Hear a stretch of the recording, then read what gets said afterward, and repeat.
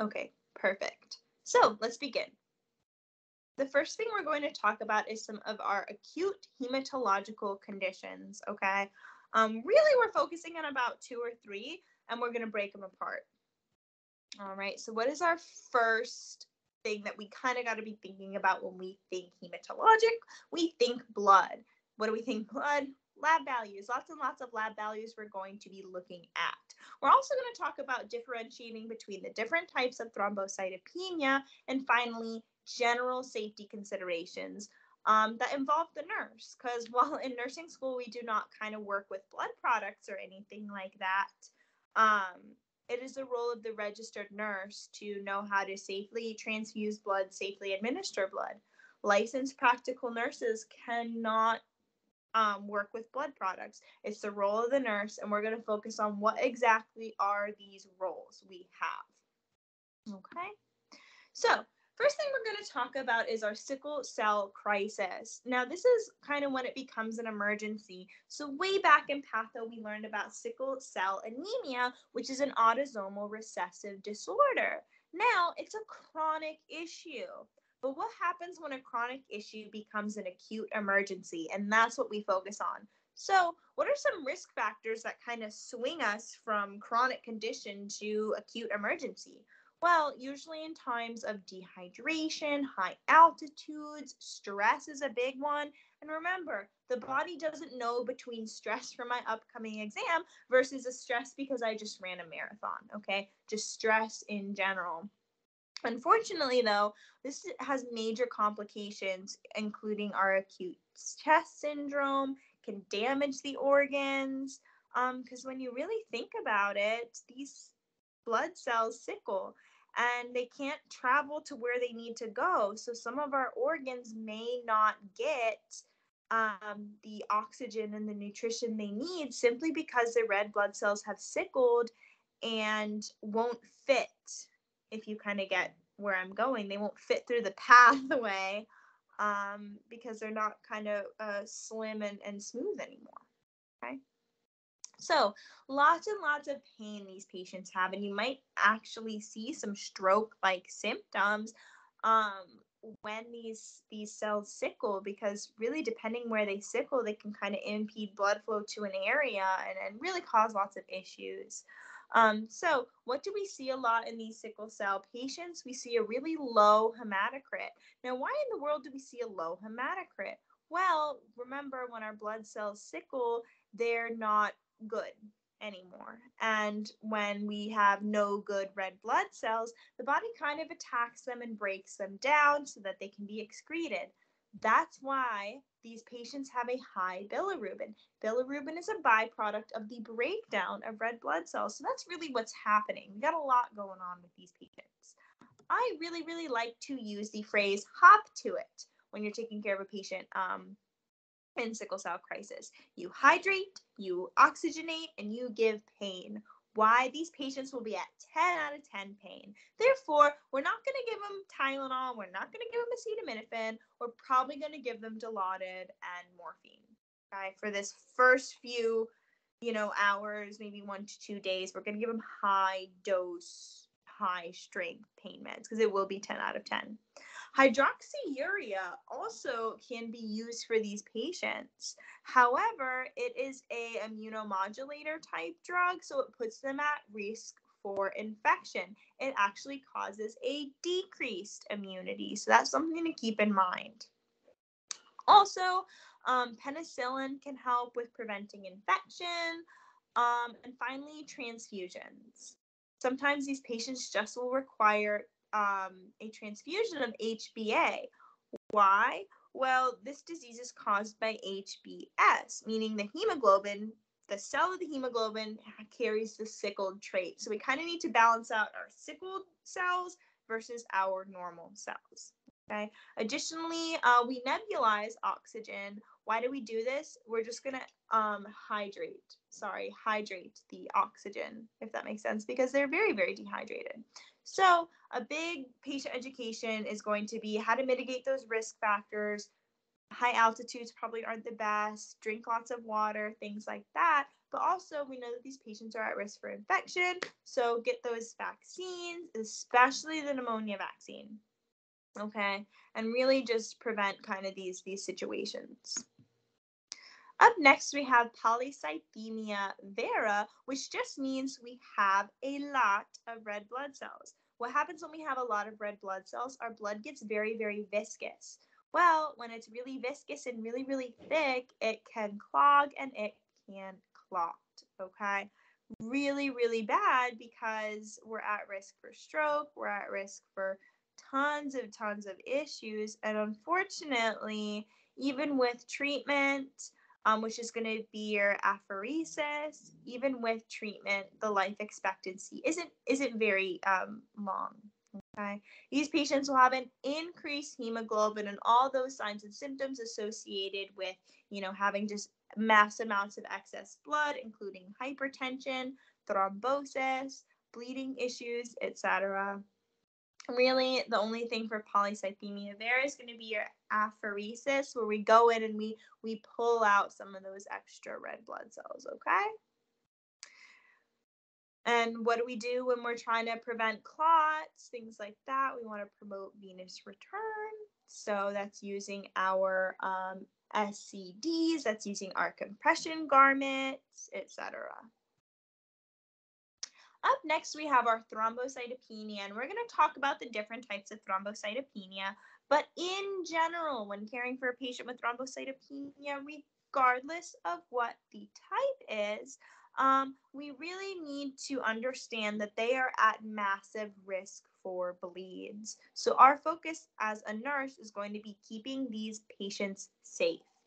Okay, how do we do that? Well, we use electric razors. We're not going to be sticking them 5 million times. We're going to teach them not to play contact sports. And if their platelet count gets less than 10,000, or even I've seen it less than 20,000 in the clinical setting, but if their count is kind of less than that 10 to 20,000, if I'm correct, NCLEX likes 20, but just go by what your professor wants. We do a platelet transfusion for these patients. We can also do a splenectomy, because if you kind of think about it, the spleen's involved in that whole production process. What are we going to see in a patient that has any sort of thrombocytopenia? You're probably going to see lots of bleeding, some rash, bruising everywhere, etc. And how do we differentiate the types of thrombocytopenia? Well, it's kind of depending on what's causing the thrombocytopenia. For example, our autoimmune idiopathic thrombocytopenia, this is an autoimmune issue where my body attacks platelets. That's what's going to cause the very low platelet count. Again, like we talked about, our main concern is bleeds. Okay. Additionally, we know this is an autoimmune issue. So how do we treat autoimmune problems? We would treat it with immunosuppressants. Steroids are immunosuppressants, corticosteroids. We can also give IVIG and IV anti-Ro to help as well. Additionally, chemo drugs can also be used for these patients, but I focus more on your kind of corticosteroids, okay? Up next, we have TTP, which is our thrombotic thrombocytopenia purpura. This occurs usually after surgery. Now, why in the world does this happen? Well, essentially, my body just goes into overdrive trying to form clots, okay? They form a bunch of clots in places that they don't even need to form clots. And what essentially happens is it uses up all of, not really all of the platelets, but really we've got lots. It's in response to surgery. So if your patient had abdominal surgery, if they had sutures in place, the body kind of goes into overdrive, and we really see this loss of circulating platelets, and we just see these plugs kind of forming everywhere.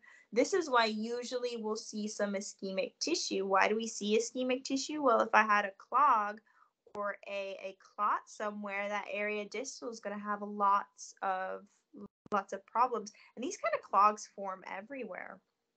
So what are we going to do? We're going to try to give some antiplatelet medications to loosen up the clots, hopefully so that we can send them somewhere helpful, like, hey, platelets, you're not needed right there, but you know where they are needed? Somewhere else. So that's why we give some antiplatelets to help. Additionally, fresh frozen plasma can be given, and we'll talk about that in the um, transfusion portion of this lecture, okay? And then now we have heparin-induced thrombocytopenia, which is just an allergic reaction to heparin.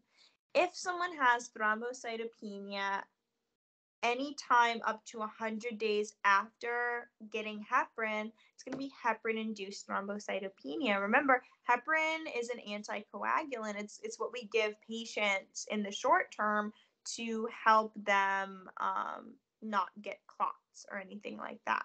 It's given to a lot of our stroke patients, myocardial infarction patients, etc. It's going to basically help blood squeeze where it needs to go a little bit better. Okay. What can we give for these patients? We can give them some argatroban. Okay.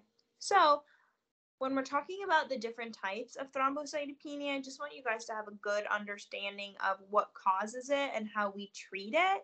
But you're also really expected more to know these general thrombocytopenia nursing considerations, okay, which are going to be your risk for bleeds. Now we have DIC. And essentially, DIC is a nightmare. Usually, your patients that are septic or had sepsis are at really big risk for DIC. What happens is that my body uses up all my clotting factors pretty rapidly, usually in response to some severe situation going on in the body that really sends my body into overdrive, whether it's sepsis, burns, trauma, a transfusion reaction, venom. My body gets so freaked out, it causes massive clotting. And then I've ran out of all my clotting factors. I'm now going to bleed everywhere. So you'll see all this elevated D dimer, and then all of a sudden you're going to see increased PT-INR, meaning my patient's got a lot of clots, but if I give them a paper cut, they're going to gush out of it, essentially. And it's just a response by the body to an emergency, really. Sepsis is an emergency, burns an emergency, trauma is an emergency. The body just gets overwhelmed. So it's like, you know what, take it all. I'm just going to clot everything to try to save myself from whatever is happening. But really, we know it's pretty severe. What will we see? We'll see some small purplish rashes. Eventually, respiratory distress kind of happens.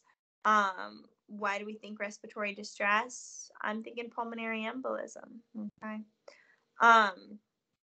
And again, you'll see red spots. You'll just see signs of clots, but also signs of bleeding, which usually we don't see too often. It's usually, oh, this patient has clots, or, oh, they're bleeding everywhere. Because usually, if your patient is on anticoagulant therapy, they're not going to have clots. So you'll see an increased PT-INR, but the D dimer should remain low. Well, with DIC, and this is how you can differentiate DIC, you've got lots of clots and lots of bleeds, which if you think about physiologically, it doesn't make sense. Why would someone have clots and still be bleeding? It's usually either or, but with DIC, we get all this crazy stuff happening. So we got to treat the underlying condition. If it was sepsis, treat sepsis. If it was burns, rehydrate them. If it was a snake bite, give them an antivenom, but we got to treat the underlying condition first. Also, probably going to give these patients fresh frozen plasma. Plasma has lots of platelets to help with that.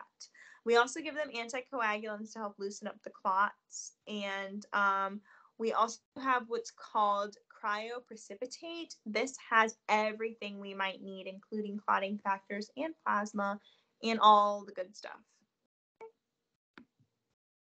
So now we get to talk about transfusions. So just to go over, what are some of the roles of the nurse during a transfusion, and when will we give a blood transfusion? So usually in the clinical setting, if your patient has a low hemoglobin, there will be standing provider orders. Let's say if hemoglobin is less than 8, give 1 unit of packed red blood cells. That's kind of usually what you see on the day-to-day. But if you're working more in an ER or trauma center, you might have what's called a massive transfusion protocol, which is given when the hemoglobin and hematocrit are usually dangerously low. And the whole purpose of a massive transfusion protocol, usually these patients' blood pressure is severely low. That's kind of going to help us initiate this massive transfusion protocol, meaning they have lost fluids, they've lost volume, they've lost electrolytes, they've lost a lot of blood, a lot of oxygen. That's going to be your massive transfusion protocol, okay? Unfortunately, it's very dangerous, but we have to weigh the pros and the cons. Do we let them go into shock and let them bleed out? Or do we give them lots of blood transfusions, but know that the more blood I give them, the more chance of a transfusion reaction occurring? We'll talk about what to do during a transfusion reaction. But those are some things you kind of got to be thinking about, not only as a nurse, but when you're kind of thinking about what kind of avenues you want to go down. So, as the nurse, what are your roles? Well, prior to administering, blood, and we're kind of going to talk about in the perfect world. Let's say you had a patient that maybe had a GI bleed and their hemoglobin was like maybe at a 7, and you had orders if it was less than 8 to replenish it.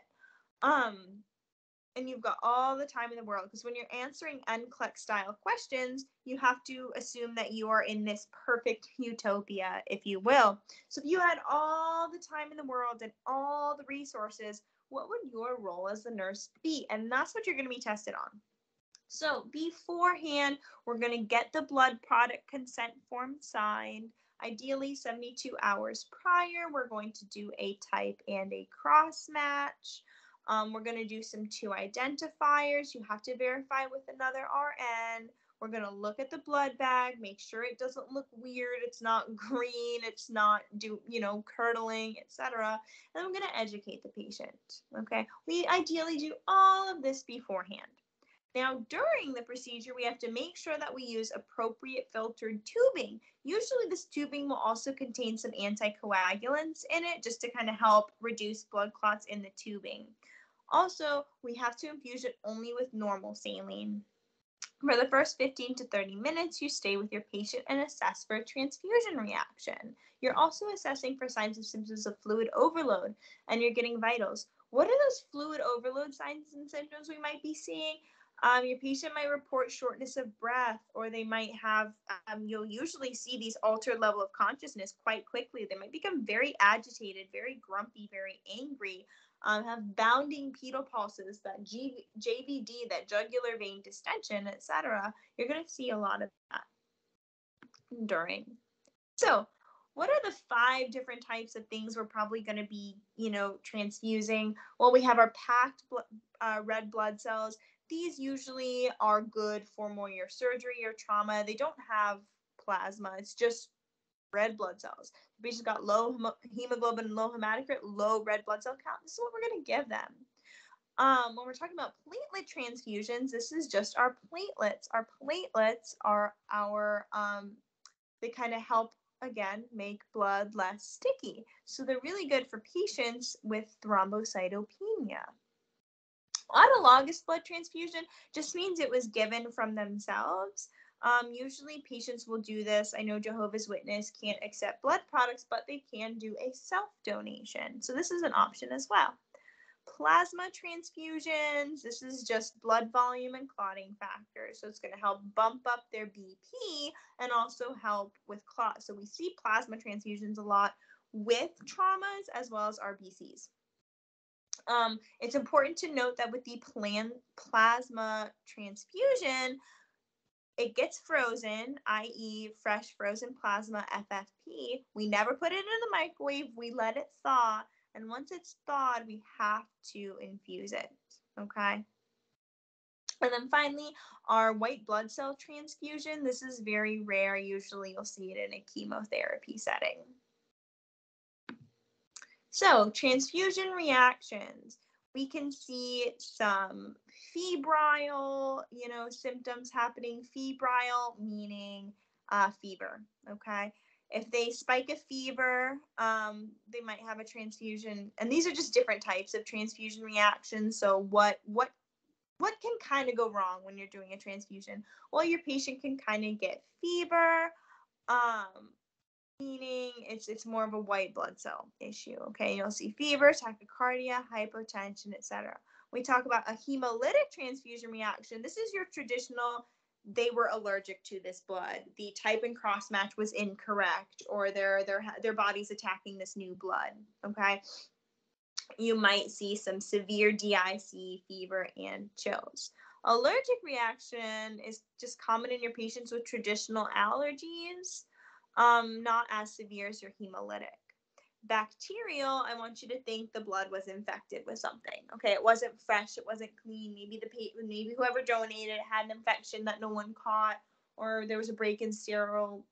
Like we don't know, but we just know it's a bacterial issue. And then finally, circulatory overload, which I did talk about a little bit earlier, when you gave them too much too quick.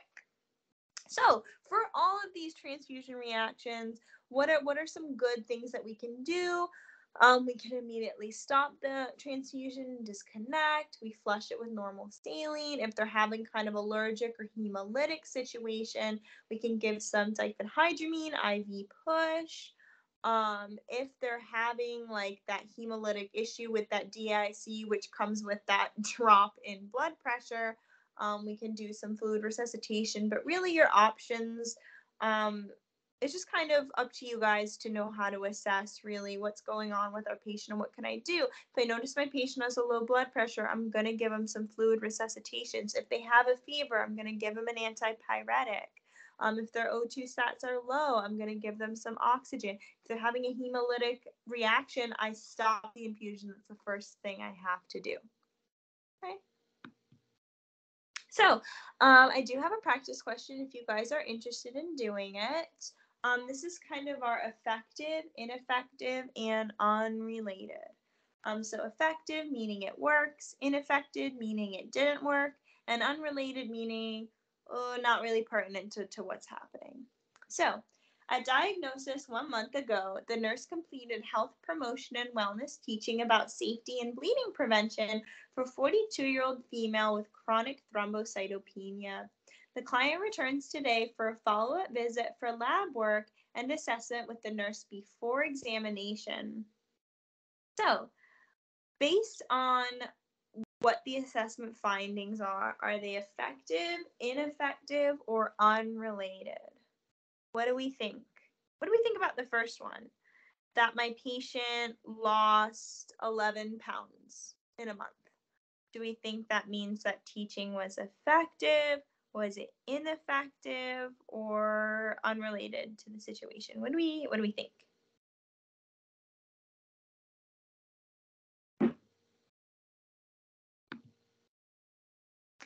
E, I, or U?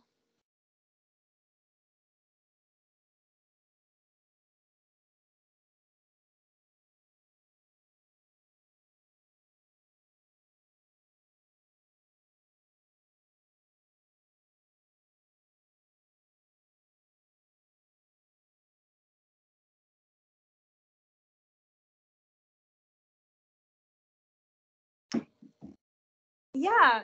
So this one's unrelated. The weight gain does not have anything to do with thrombocytopenia. It's unrelated. While 11 pounds in a month is a little bit concerning, it's not related to the situation. So it's unrelated. Says she switched from NSAIDs to acetaminophen for aches and pains. What do we think about that one? Should someone with thrombocytopenia switch from an NSAID to acetaminophen?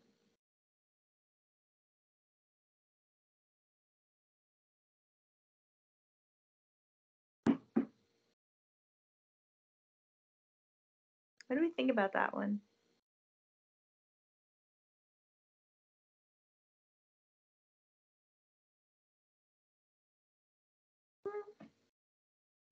We're not really concerned about the aspirin. What is a big side effect of our NSAIDs? They can do what? They can cause GI bleeds. That's what NSAIDs can do. So this one's actually effective. I want my patient to switch from an NSAID to acetaminophen for aches and pains. So that means teaching was effective. What about using an electric razor? What do we think about that?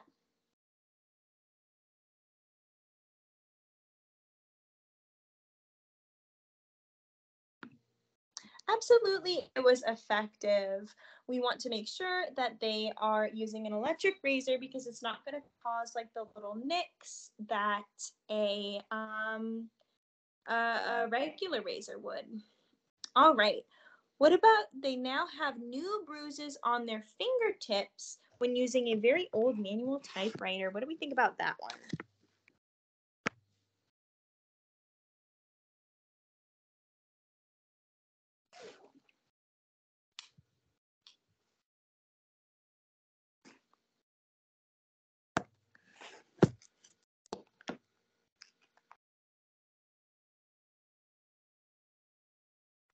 Very good job, guys. That means that teaching was ineffective, that she is using something that is causing a lot of trauma to her, and she's already at this risk for bleeds. Very good. What about using a small enema to relieve occasional constipation? Effective, ineffective, unrelated?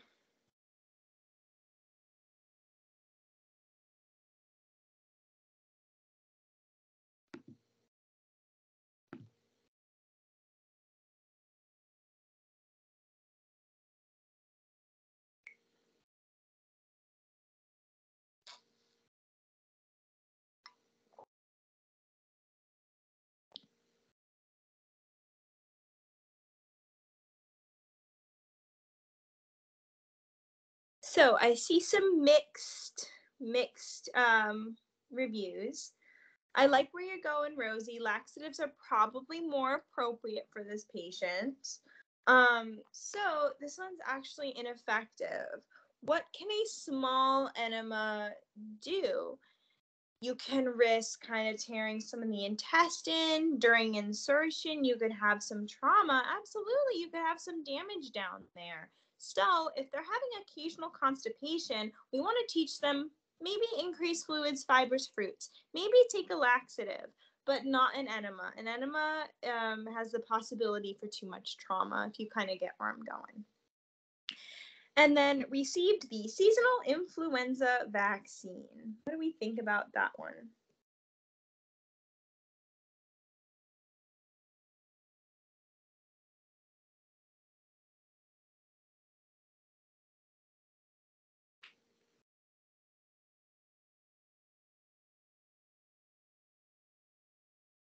I know that one can be a little bit tricky.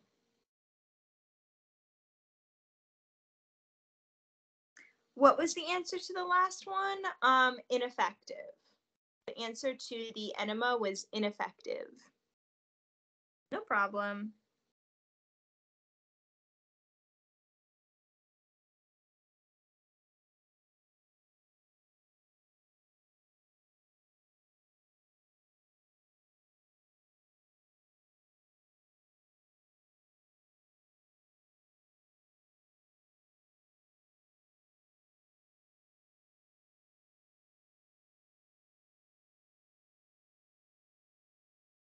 So what do we think about our patient with the vaccine? What do we think about her?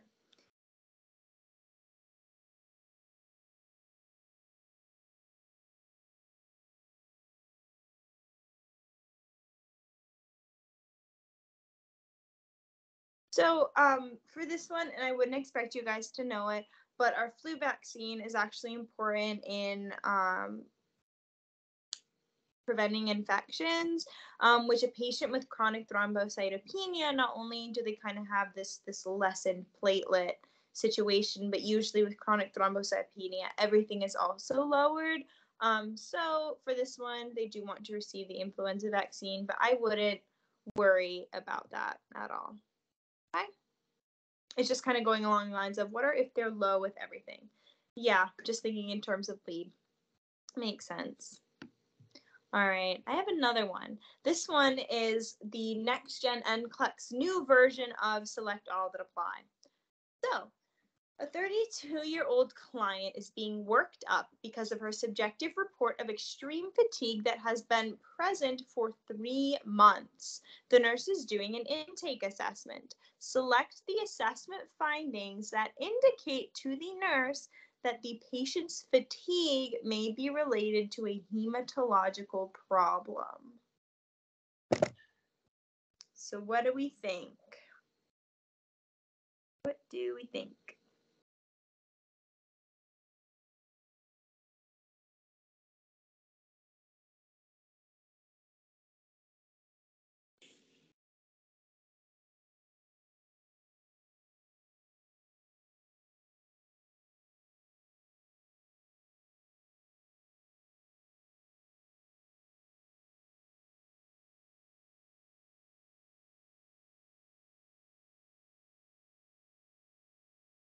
And you can just put like 1, 2, 3, 4 if you want.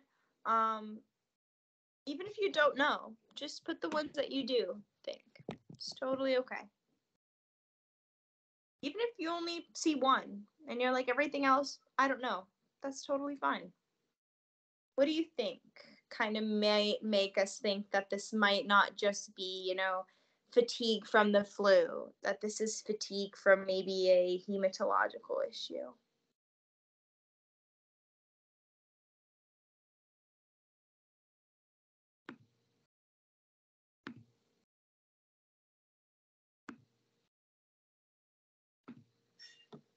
What might make us think that this is a blood issue?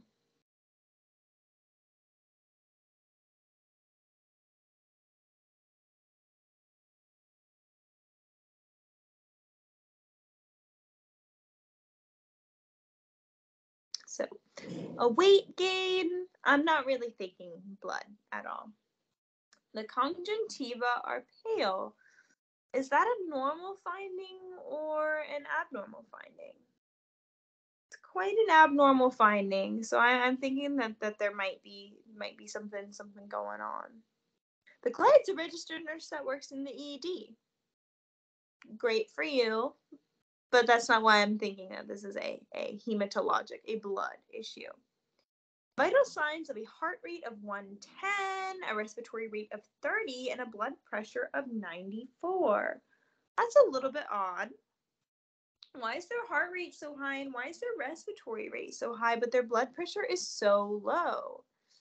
That kind of sounds like something that might happen in one of our thrombocytopenias. All right.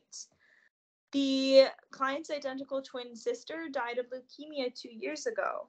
Absolutely, that's something I need to know about. Leukemia is cancer of the blood. Client's most recent health problem was cystitis. Cystitis is a fancy word for a UTI. Again, not pertinent to this blood problem we're suspecting. Same thing with their hobby of knitting. Again, great for you, but not pertinent to bleeding. Client takes NSAIDs for joint and muscle aches. We just talked about kind of the effect that NSAIDs can have on the body. Maybe it's a GI bleed. Maybe it's a thrombocytopenia. Who knows? But I know NSAIDs put you at risk for bleeds. That's kind of under the realm of hematologic problems. And maybe if they had a GI bleed, that's why I'm seeing those vital sign changes. Allergic with penicillin is not pertinent at all. Maybe an allergy to heparin would be important for us to know, but not penicillin. And then the smooth tongue, usually you do see some smooth tongue findings in certain types of anemias. So the answers are on the next screen. All right, now we get to kind of tiptoe into musculoskeletal. So really, we're going to talk about general considerations regarding, fractures versus sprains versus strains. What are we going to do? What are some severe complications and some treatment options for these patients? So up first is osteomyelitis. We think infection. So essentially what happens, my bony tissue got infected, and this is a really, really severe issue. It can be from the body, from the bloodstream, or contagious. But really what happens is this infection attacks the bone, causes these massive inflammatory changes and lots of pain and swelling in the patient. Additionally, you'll have this pain, but also those hallmark signs and symptoms of infection, such as fever, chills, etc. We diagnosed this with an MRI, and unfortunately, these patients will require lots of antibiotics for a long time. If they require it for a long time, they're probably going to do a PICC line. Now, our focus is going to be on PICC line care. Doing those kind of chlorhexidine baths, it's a sterile technique. This goes directly into the bloodstream. So we're going to focus a lot on our PICC line care. These patients are having some chronic issues, and they're going to be on contact precautions as well, because like on the slide earlier, usually these infections are like your MRSA, your staph, etc. Just very, very severe problems. Okay. All right. These are some of our complications of our bone disorders that I just wanted to talk briefly about. These are complications of musculoskeletal problems and I need, honestly, treatment. So when we talk about compartment syndrome, this is what happens when my patient presents with severe pain and lack of blood flow to that extremity. They'll have decreased perfusion, so you're going to have a hard time feeling a pulse. And essentially, it's just this lack of blood flow is caused by the buildup of pressure. Usually, they will require a fasciotomy, and if not corrected soon enough, an amputation. So, what you guys need to know are the 5 P's of compartment syndrome: your pain, your pallor, your pulselessness, your paresthesias, and paralysis. Okay, this is what you guys need to know. Crush syndrome, this is what happens when my body starts breaking down muscle, usually from trauma, and that kind of goes through the body, and the body has a really hard time breaking down our muscle cells. We learned a long time ago rhabdomyolysis. They're quite toxic. So when someone has crush syndrome, yes, the muscles were broken down and damaged, but we're starting to see some acute renal failure or some acute renal issues. And that is what crush syndrome is. Fat embolus syndrome, you guys need to know. This is what happens, very, very common in hip fractures, where kind of the bone marrow releases fat into the bloodstream. What happens when fat gets into the bloodstream? It can get stuck places. You have your fat embolus syndrome. Okay. These patients, you'll start to see hypoxia, dyspnea, tachypnea. But what's really interesting about fat embolus syndrome is you'll start to see a petechial rash on the chest. And you kind of see like, oh, well, fat embolus syndrome, a lot of the signs and symptoms are similar to like a DVT or a stroke or a pulmonary embolism, because yes, we have a clot, a thrombus of some sort, but what's particular about fat embolism syndrome? It is the petechial rash, usually preceded by a patient that had a hip fracture and they just had surgery. Amputations, they're not talked about too much. Ideally, if your patient requires an amputation, it's usually because of a lot of trauma to the area, but our goal is to preserve the knee joint, just because it's going to be a lot easier for them to, fit some orthotic devices, things like that. Unfortunately, though, when you have an amputation, you have lots of bleeding. So our major concern is going to be bleeds and infections, because we now have this open area. Usually the bone kind of gets cut, in half, and like we just talked about, osteomyelitis. So this is how everything comes full circle. A really big thing patients do report on is some phantom limb pain.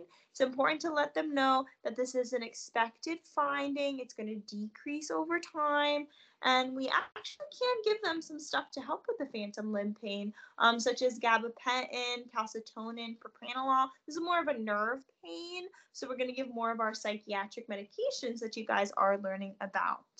Okay. It's also really important to note that we do neurovascular checks. We're checking the extremity. We're properly positioning them. We're properly wrapping them. etc. The knee injuries, on the other hand, again, there's lots of different types of trauma. We're not going to go into it too much. Just know lots of different risk factors, and usually the signs and symptoms are the same. You'll hear like some grating, you'll see some swelling, you'll feel some heatness, lots of pain, etc. For our knees injuries, we use our RICE, rest, ice, compression, and elevate. That's usually what we do for a lot of our musculoskeletal problems, is this rest, ice, compression, elevate. Remember that with ice and heat, we want to alternate every 20 minutes, have a break in between, and we never, for lack of better word, go naked. We never put direct ice onto the skin. We never put direct heat onto the skin. We always make sure that we have a towel of some sort that kind of prevents that. Okay, we always need to make sure we're doing frequent neurovascular assessments distal to the injury. Up next is our carpal tunnel syndrome. This is more of a nerve issue. My median nerve gets compressed, which leads to some pain, numbness, etc. These patients will have a positive Phelan's test and a positive Tinnell's test. I encourage you to kind of look up the videos on those. They are very, very helpful. But these patients have a lot of pain in this wrist joint, even when you're doing range of motion, even if you're putting a blood pressure cuff on, a tourniquet, etc. And they'll just have reduced grip strength, reduced fine motor skill of that affected hand. What can we do? We can give some NSAIDs for the pain, maybe some corticosteroids to reduce some swelling, which might be contributing to the compression. Lots of complementary and alternative methods. We can do acupuncture, acupressure, things like that, laser therapy, and finally nerve decompression surgery. And like I've kind of talked about, for everything in this realm of nursing, we're doing neurovascular tests, assessing what's the temperature of the skin, what's the color of it, do they still have a good capillary refill, can I feel a pulse? Those are really what we need to be focusing on. With our rotator cuff injury, lots of different causes, but no matter what, these patients are going to be complaining of a lot of pain. They'll have a hard time kind of moving it out, etc. Weakness. With the drop arm test, they're really not going to be able to kind of support it. It's just going to go a little bit limp. Treatment's dependent on the severity. If it's partial, maybe we can give them some pain meds, some ice, some rest. Remember that RICE, that rest, ice, compression, elevate. That's what we do for partial thickness stuff. Now, if they have a full thickness tear, they're probably going to require surgery. Okay. All right. I have another practice question. This is our select all that apply. So we have an 87-year-old male client who had an open reduction internal fixation for a right fractured hip this morning. Before surgery, his wife of 50 years states that the client has been in excellent health and is mentally intact. He still works 2 days a week as an accountant and is completely independent in ADLs. The nurse plans for the care to ensure his safety and quality post-op care. Which nursing actions would the nurse include in his plan of care for today? So if you're caring for this patient, what are we going to do for him? What do we think we're going to do for this patient?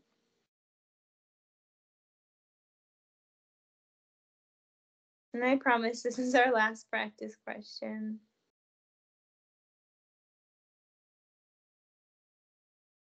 What are we going to do? And what are we most concerned about?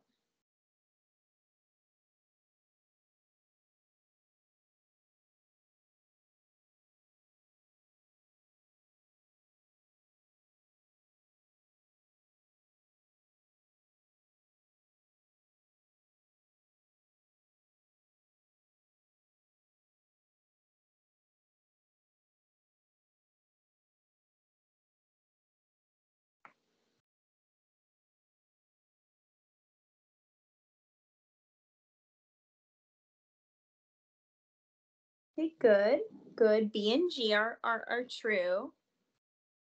So is C. Very good. So I see A, B, C, G, and H. A, B, C, G, and H. So, what do we think about?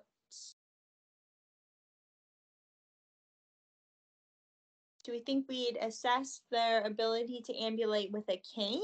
Do you think that might be a good idea? Might not.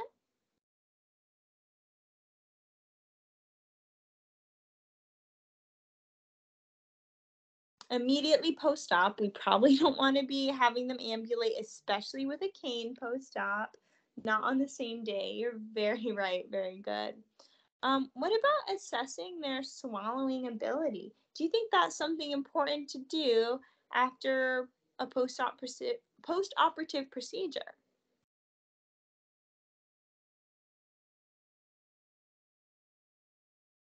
What do we know they use a lot of?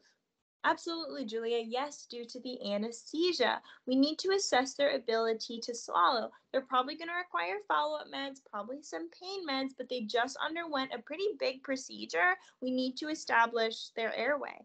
Are they able to swallow? We're going to do a little bit of a bedside swallow study on these patients, which we as the nurses can do. You just give them a spoonful of water, see if they can swallow it, then you give them a cup and see if they can swallow the cup. Okay. Ideally, we also want to encourage frequent oral care on these patients. Yep, frequent oral care. We don't want them aspirating. We don't want anything of the sort. It's a very good job. You guys did really well. It is A, B, C, E, F, G, and H. Really, the only thing we're not having them do is ambulate with that cane right after. Probably not the best. Very good. So now we're going to get in our end of life care. So essentially, what are our goals for care? We really want to promote a death with dignity and we want to minimize suffering. Um, you know, if your patient is on high doses of morphine, high doses of opioids, and they start having some respiratory distress, we're going to reduce the morphine. Why? We know morphine contributes to that respiratory distress. Um, so it's just kind of all about really assessing your patient. I don't know if anyone's had the opportunity to do palliative care on a patient, postmortem care on a patient, things like that. But it's quite an amazing learning opportunity, I will say. At the end of the day, we're respecting their wishes, whether it be advanced directives, cultural, spiritual, religious, etc. It's kind of our role as the nurse. Additionally, when we're talking about our post-mortem care, really, if the family wants to stay, you let them stay. What's the role of the nurse? We make sure all the invasive lines are out. We make sure their IVs are out, their catheters are out. We clean them up a little bit. We make sure that on their toe, we put their name tag. On their wrist, we put the name tag. And on the bag, we put the name tag. Okay. One thing I do want to talk about, withdrawing life-sustaining measures is okay. That's what we call comfort measures only, okay? It is not the same as an assisted suicide. Lots of kind of symptoms associated with death and dying. Really, it's most important for pain. We treat their pain. If your patient's very weak, we're probably going to put in a Foley so they're not getting up to the chair. Mouth care is really important. They're going to have a hard time, with breathing. Their lips will become chapped, etc. Breathlessness and dyspnea. Please treat the underlying cause. If someone is having lots of, opioids, that might be what's contributing to their breathlessness and their respiratory distress. So we might need to fix the dose of that. And really, we're just monitoring for the agitation, nausea, vomiting, seizures, suffering, etc. So I'll let you guys look over this slide. Now we get to talk about emergency and trauma. So this is kind of, if you want to be an ER nurse, if you would like to be a trauma nurse, what are some qualities you need? Who are you really kind of working with? And I did make this slide just for you guys, because I know a lot of people are interested in ER, they're interested in trauma, things like that. This is kind of just what composes life in the ER or life as an ER nurse, what you're seeing a lot of, etc. We're going to focus more on priority and triage. So yes, while we do see a lot of patients that come in with fever, and maybe superficial injuries, we're probably going to prioritize the patient with persistent chest pain first. So a lot of our emergency focus is going to be prioritization. Okay. So this is kind of how we're going to prioritize. Are they emergent, urgent, or non-urgent? So if someone's complaining of any difficulty breathing, any chest pain, massive bleeding, your stroke alerts, they are who you're going to treat first. So if you have a question that's saying, here's 5 patients, you're taking care of 4 beds in the ER, who are you going to treat first? Who are you going to treat second? Who are you going to treat third? Who are you going to treat fourth? You kind of got to look, are they level 1? Are they urgent? Are they non-urgent? What's going on? So remember, when emergent, think emergency. We're talking about urgent, meaning we do want to step it up a little bit. That severe pain, severe tissue trauma, maybe some dislocated shoulders. We do want to get that quickly, but our chest pain and difficulty breathing are going to trump that, okay? Non-urgent, these are things that usually can be seen in fast track. Some contents of trauma, we've got different types of trauma centers, but really no matter where the patient is at, we want to focus on managing the injury, doing some recovery, and we want them to have a productive role in society. They might not be able to return to optimal function, but we want to really kind of get them to where they can still live a relatively normal life, okay? All right, this is what we really, really need to hone in on, okay? The trauma system. What is our primary versus our secondary survey? So primary, think A, B, C, D, okay? And E. Airway, cervical, spine. We always do this first. We have to maintain a patent airway before we give them some oxygen. So I had a question like this. I was just doing some practice ATI stuff to get ready for my NCLEX, but it was, what do you do first? Or put them in the order. Do you suction the patient's throat, or do you put a nasal cannula on them first? And the answer was actually suction their throat, because that's our airway. We need to maintain a patent airway.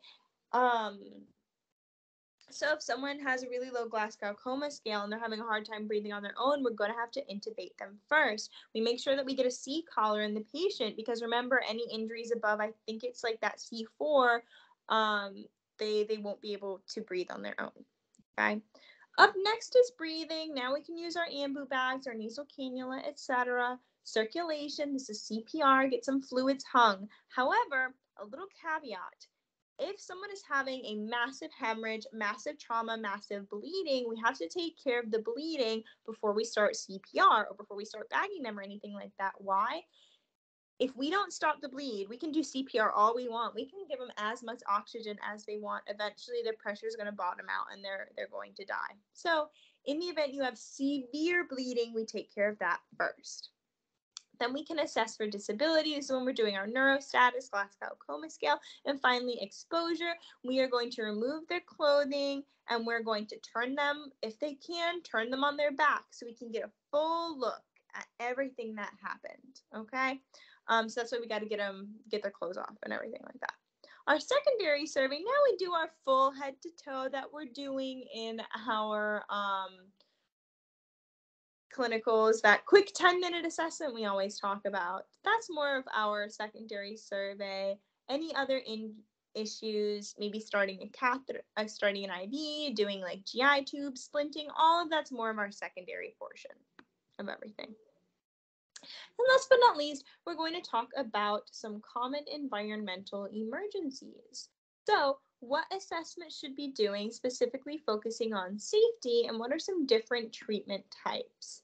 So when we're talking about heat stroke and heat exhaustion, although they do sound pretty similar, heat exhaustion is more of a symptomatic situation, when someone's kind of just overheating, they lost a lot of sodium. Heat stroke, on the other hand, this is more of our medical emergency. My body can no longer thermoregulate itself. The reason heat exhaustion is more symptomatic is because the body's trying to regulate everything. When we get to heat stroke, the body's unable to do that. We'll start seeing some mental status changes, okay? What will we also see in heat stroke? We'll see elevated troponins. Troponins are meaning that my organs are being damaged, okay? And their body temp can get above 104. More of our heat stroke, we can give them some saline, some cooling packs, and some rehydration. We give them electrolyte drinks, not lots of water. Remember, with our heat stroke, they lost a lot of sodium. If we just give them more water, it's going to put them further into hyponatremia. What happens if they're severely hyponatremic? They can have seizures. So these patients will probably be on seizure precautions. For your heat stroke, we're going to need to do some quick, rapid recooling, but only up until 102 degrees. We don't want to get them too cold, okay?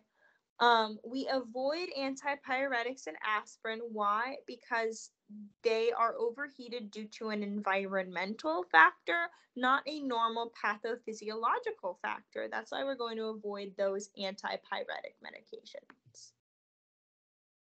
We all know about hypothermia. The body temperature dips below, but it's really important to note that if someone has severe hypothermia and they are not alert, they are not oriented, they've kind of gone into this coma-like state, we have to rewarm them. We are physically not able to assess their neurological status until we rewarm these patients, because when the body gets cold, it shuts off. There's no way we can effectively do a neurocheck on someone who is hypothermic. Okay? Keep in mind, what happens when you're cold? Everything is slowed. So we don't want to be pushing too many meds into these patients because the body's metabolism is also slowed. Our excretion is slowed. Everything is slowed. So we can build up to toxic doses pretty darn high. So if your patient comes into the ED with hypothermia, immediately get them in some warm, dry clothing, and really we're monitoring cardiac all the way. Okay. Up next is snake bites. Essentially, for any of our snake, tick, arthropod bites, we want to be making sure we mark the area, and we're doing neurovascular assessment. So please circle the area and please feel for a pulse, palpate the temperature, do your capillary refills, all the sorts. Specifically with our snake bites, we need to be doing thorough respiratory assessments. So if someone has any sort of kind of venom, we do 2 large bore IVs and we're going to try to flush it out. If we can't administer antivenom, that is what we can do. But honestly, I'd focus more on our wound care. We mark, we measure, record, and contact poison control, because they're going to be our best help in this type of situations. Same thing with our arthropods. These are our little friends with little legs. Again, we're really doing the same thing. We're assessing the skin. Again, still doing respiratory assessments. We're going to do tetanus prophylaxis just with these bites. But also, why might we want to be cautious with opioids and benzodiazepines in these patients? Whether it be a snake bite or a tick or any sort of insect, we know that with poisons and venoms, they can cause some respiratory depression. They can cause some respiratory issues. We don't want to further make that worse, okay? And if the patient, let's say, was stung by a bee or spider, tick, bee, etc., if they are allergic, have them carry an EpiPen. All right. Now we have our altitude. Last but not least, we have our altitude-related illnesses. So essentially what happens is as the patient goes higher up on the mountain, they have some altitude sickness because the partial pressure of O2 is low. So we have our acute mountain sickness, high altitude cerebral edema, and high altitude pulmonary edema. So just kind of look at the names and that can help you figure out what might be going on. So no matter what is going on, the first step is have the patient descend to a lower altitude. If they are a frequent avid hiker, they can do some Diamox beforehand, just to prepare.